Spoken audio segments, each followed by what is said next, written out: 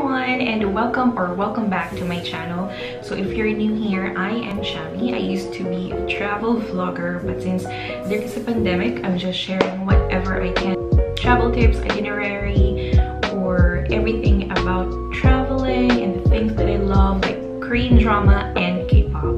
So today we are going to talk about how I became a BTS ARMY. So if you don't know what BTS ARMY is the name of the fandom of BTS, or Bangtansonyondan. So if you want to know how I became a part of this fandom or of this family, just keep on watching and don't forget to like and subscribe to my channel.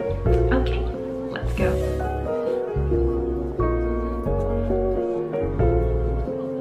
So let's start. I'll be speaking in English because I know there are so many armies around the world, so I don't expect just Filipino viewers to see my video, though videos don't get that much of views, but I want it to be available for everyone.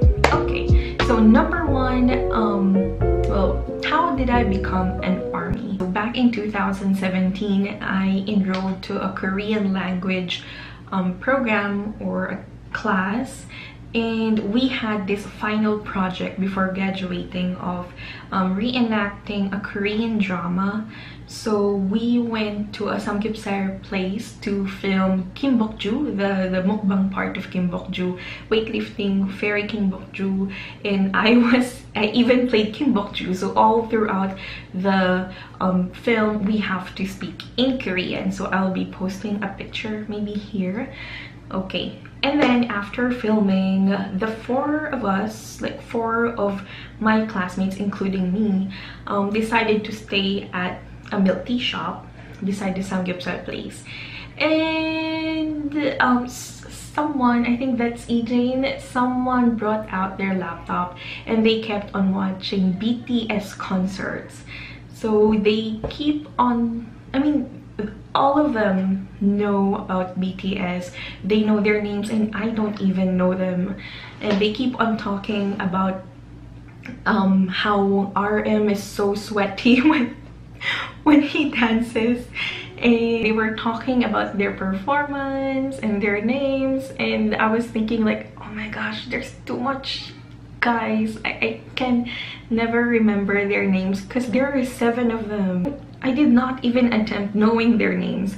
So back then I was not a K-pop fan. I only know EXO, what's his name, D.O. and Baekhyun because I watched them in Korean drama. I think we stayed in that milk tea shop for about 4 hours until the sun went down, and they just kept on watching the concert. And to be honest, I could not relate, and I was not interested. And they were talking about how BTS already went to the Philippines and they had their concert here, and one of my classmates even attended the 2-day concert, both VIP, and that's very expensive. And I was just so amazed how people can be spending this much money for idols that don't even know them. So I was not judging, but I was just so amazed of how they love these boys. Okay, so that's number one. My classmates, my Korean language classmates kind of introduced them to me. I didn't know that there was like a Cold War. There's like a war between EXO and BTS fans back then. So like when they asked me who do you know, I just told them EXO, things like that. But yeah, there shouldn't be a war between fandoms. After that, I went home, and I don't know why, but I kept on watching BTS videos on Facebook. The funny ones. Yeah, that's the next thing that happened. Lots of funny videos of BTS showed up on my newsfeed, and I kept on watching it.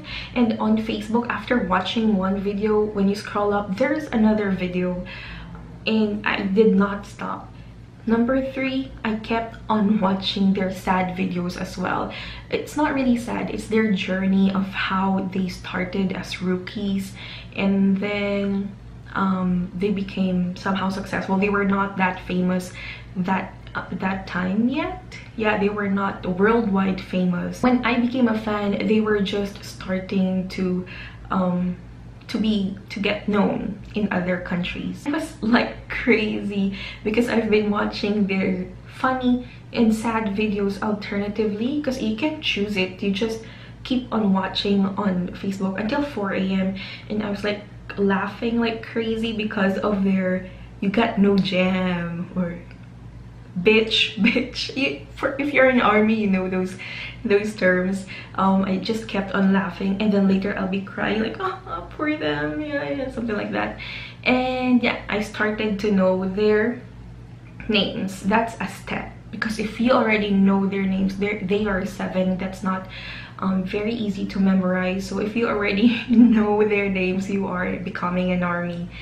And then I picked my bias. So I chose Jin because I think I could relate more. I heard from somewhere that you somehow pick your bias because you are very similar. Jin was born in 1992, same year.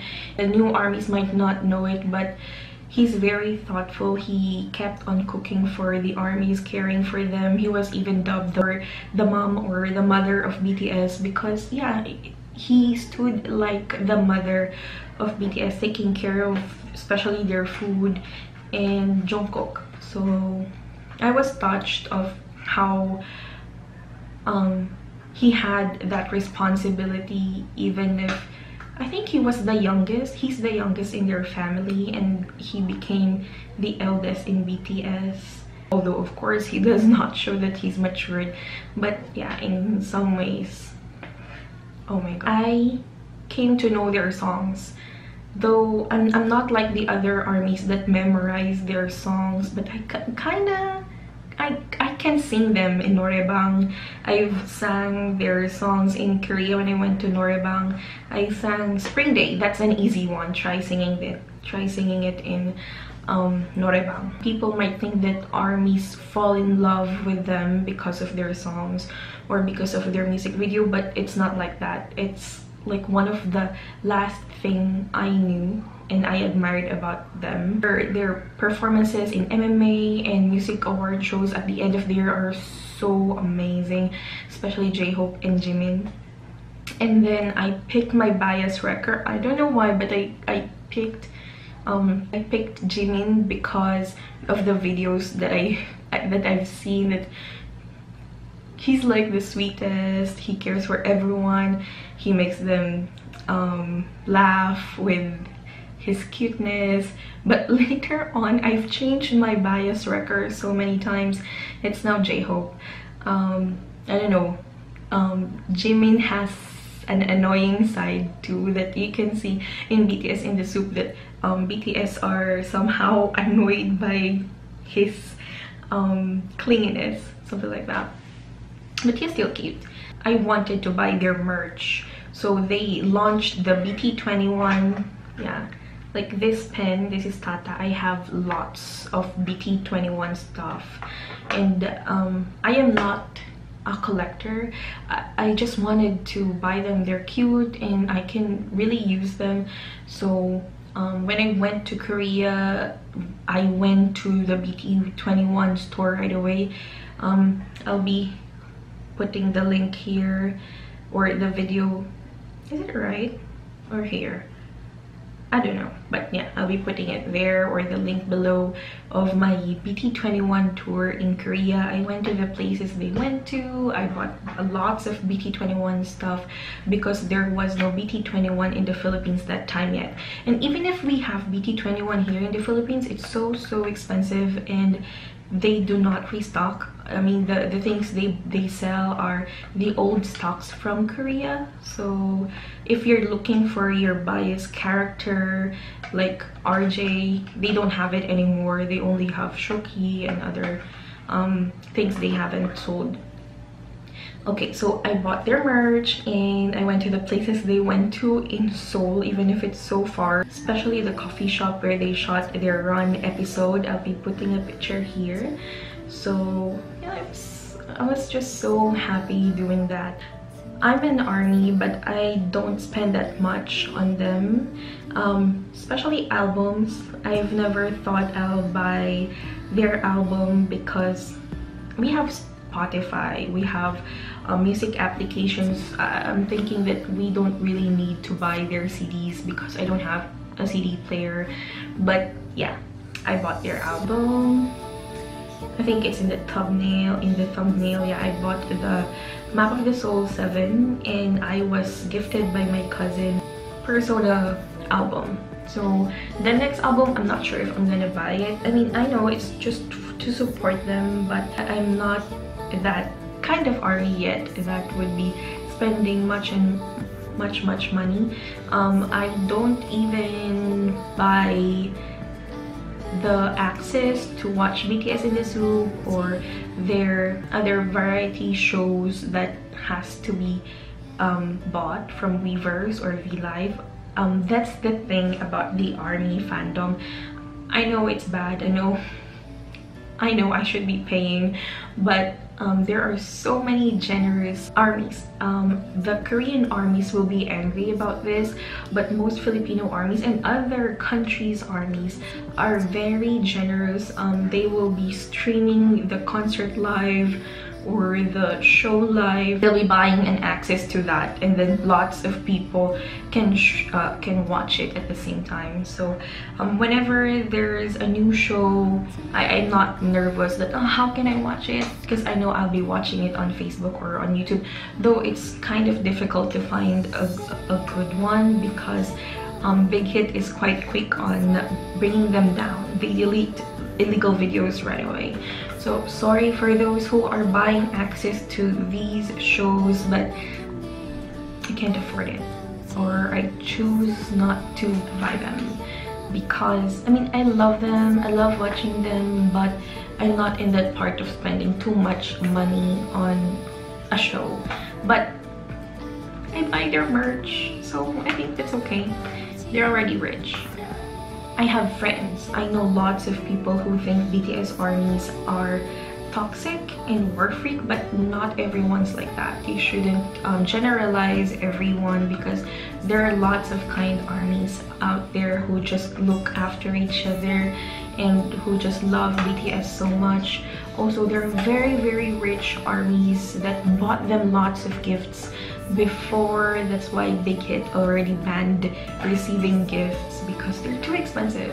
Like, imagine ARMYs buying them Part of the Moon or naming stars after them. So yeah, that's how rich BTS ARMYs are, but I'm not that rich. You know, I think there's nothing wrong with loving someone or admiring a group, but you should just balance it. You can't be too consumed by it. So, years have passed and I'm not that crazy on following their shows, watching every VLive they have, but when I get time, I try to catch up. And I watched BTS in the Soup really. I watched it on time, and I really recommend that show because it's so healing. It's so different from the variety shows that I've watched before. Well, I think that's it for this vlog. Thank you so much for watching. If you have any other questions, just leave a comment below and I'll see you in the next vlog. Bye!